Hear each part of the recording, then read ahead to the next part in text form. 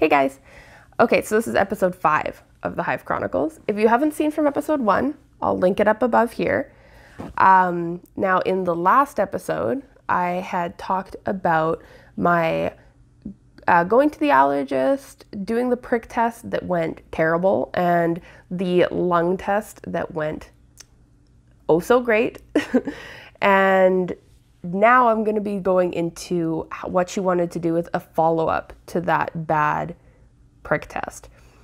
So, not many people have 48 hours of massive kiwi-sized hives, especially not where they were pricked, but I had them like all the way down to my feet, on my spine, knees, shins, really everywhere. So she disqualified me as a candidate for exposure therapy for a lot of my allergies. But she was also now concerned that what is causing my hives might be autoimmune. So she was thinking like Hashimoto's. So she had some blood work done for me, and also she sent me for a brain MRI. Now the reason for the brain MRI is that I have a lot of localized numbness, tingling. My pupils are 2 different sizes, which is actually caused by like a trauma, but she still was concerned just in case, as well as now my hives and being itchy all the time can also be like an issue that is related to MS. So she wanted to rule out MS with a brain MRI. So I went and did the blood work. That came back with some thyroid irregularities, but she did more blood work to investigate and nothing apart from, again, those low IgMs, which she didn't seem too concerned about. Now, the MRI came back showing I didn't have MS, showed all of my damage from playing sports, but most significantly, it showed that I had a fully blocked and opaqued maxillary sinus, which is the one under your eye, which is why actually this eyeball is like a little lower than this one, adding to my list of flaws. So she sent me to an ENT. So I go to see this ENT who's a specialized sinus surgeon, and he does a round of antibiotics and it does what he thinks it would have done, nothing. This sinus is fully blocked. So he confirms with a CT scan of my head, yep, this thing is fully blocked. And not only that, my nose has got all kinds of issues, but step 1 is having sinus surgery. So he essentially went and they cut you like a new entrance to the sinus, because once a sinus has been blocked off for enough years, that entrance to the sinus, you can't even get into to clean it out. You actually have to cut a new one, like it's sealed.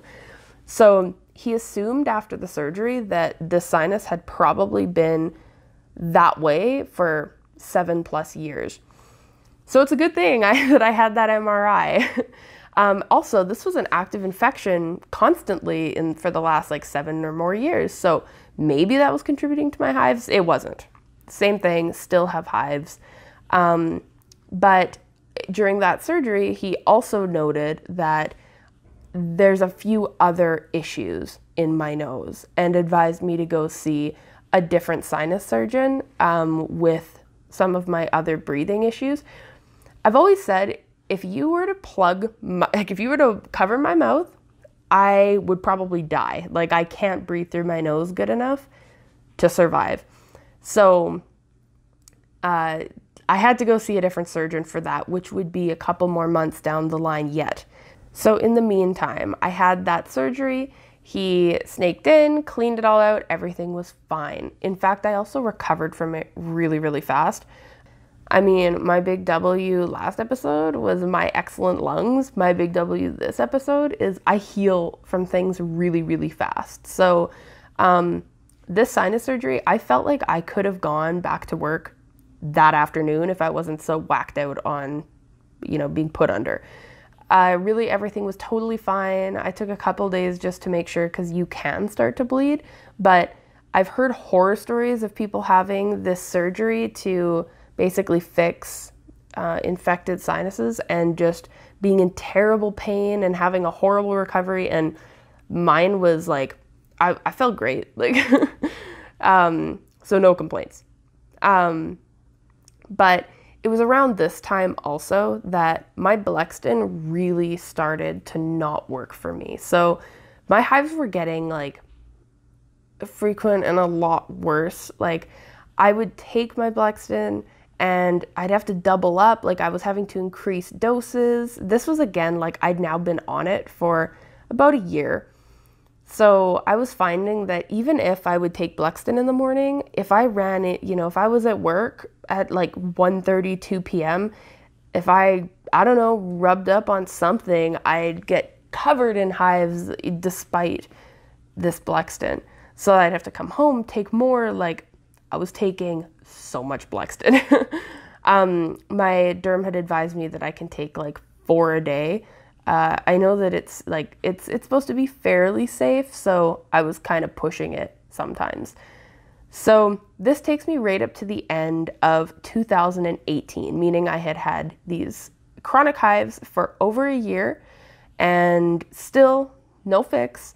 I'd now had a sinus fixed. I had fantastic lungs that were now recognized. But the hives were getting worse, and there was still no rhyme or reason. It was not something autoimmune for me. It's just, it was a big old unknown. So in my next episode, I'm jetting off to Korea for a full month to go meet my friend who's living there studying Korean.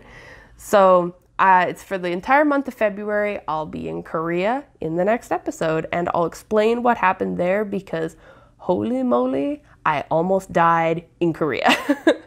So thanks for watching again, and I'll see you in the next one. Bye, guys.